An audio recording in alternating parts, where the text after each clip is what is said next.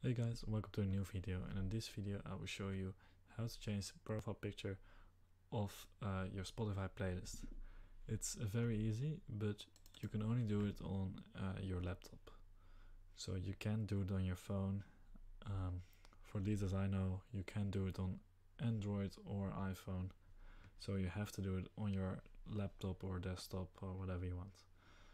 So you go to the playlist you want to change, and this playlist, now you can see it just takes the first 4 songs and puts their covers together.